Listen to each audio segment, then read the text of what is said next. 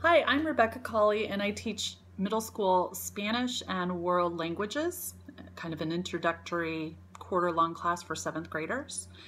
Um, I teach in Topeka, and I would say that technology strengths and weaknesses include that I do feel a bit overwhelmed and resistant to new technologies, but I know that moving into the 21st century, I've got to get with the times and not only relate to my students, but also my own kids, my own children. I have a 14, 16-year-old and a 9-year-old, all of which use technology on a daily basis and will continue to do so into their adulthood.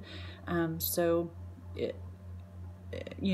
some ways I feel like I have some strengths because we do have a 1-to-1 ratio of Chromebooks to students at my middle school that was implemented this last year. So the tools that I use in the classroom include Google Classroom, Drive, Forms, Google Keep, Adobe Spark that I've used with a student project that they made about themselves.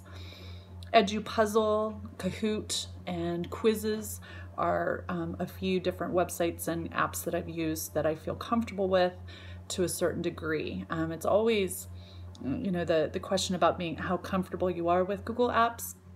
I think there's always room to grow and use them more efficiently and effectively, and that's always that reflective question that we have to answer, trying to strike a balance between what we want our students to be able to do. There are objectives for them, the outcomes that we want them to meet, and balancing social learning and other aspects about our human development with the technology side, and how to make those two merge is really a fascinating challenge to me, and I look forward to sharing ideas in this class and this platform. Thank you.